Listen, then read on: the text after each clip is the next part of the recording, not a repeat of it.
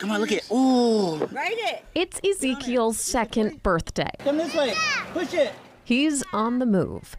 And his grandma, Lori Torres, knows that means he'll need lots of fruits and vegetables as he grows up. I just love the farmer's market. It's great. The family pleased to hear Thursday that South Sacramento will soon have a new one nearby. I think that would be great.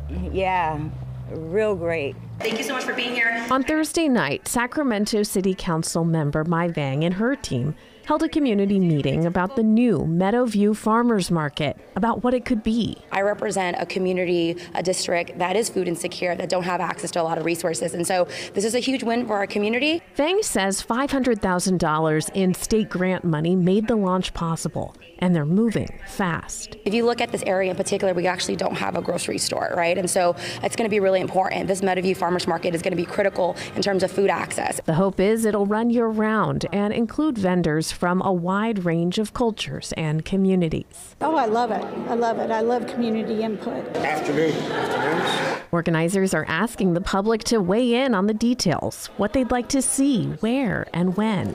Realistically, after 3 o'clock may be achievable by many people. The parking lot at the Pinnell Community Center on Meadowview Road is being considered as a potential location.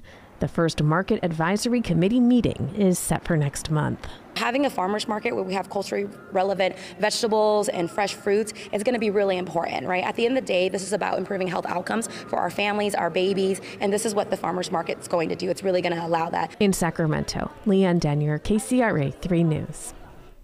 The goal is to launch the farmers market by this June. Vang says this is an urgent need in the Meadowview community and wants to work quickly to get the market up and running.